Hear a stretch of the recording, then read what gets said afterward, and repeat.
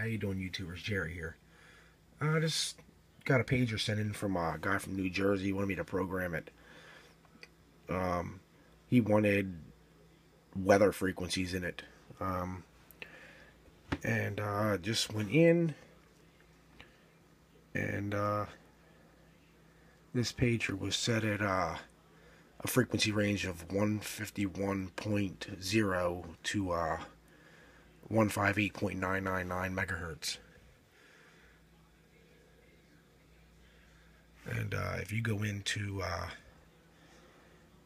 the engineering data, which is right here, you can actually change the band split, which you'll see right here now. It was set right here, 151 to 158.999 megahertz. I went in then and switched it to 159 to this here 166.999 megahertz,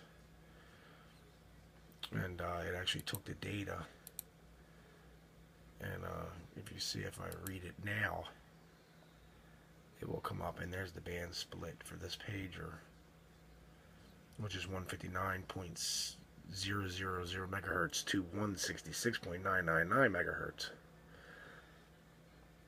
And all the information stays the same in the pager, except for the band split. And you can see here now it has 162.55 megahertz, and the band split here is set. This frequency here hasn't been set yet.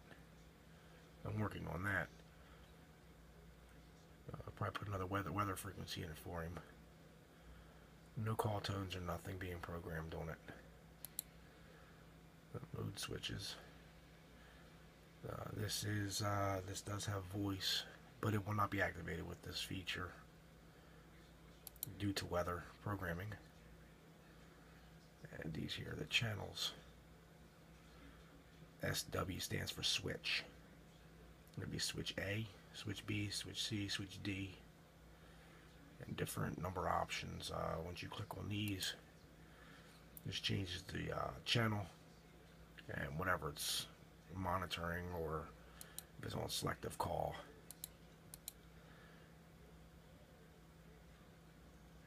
So this will not be able to scan because these right here will be open frequencies, monitoring weather 24/7, so it will not scan at all. He would have to monitor each band by selecting either A or B on top. And so that just goes to show you can change the band split in any fire pager. And this does work. It's been tested. Thank you.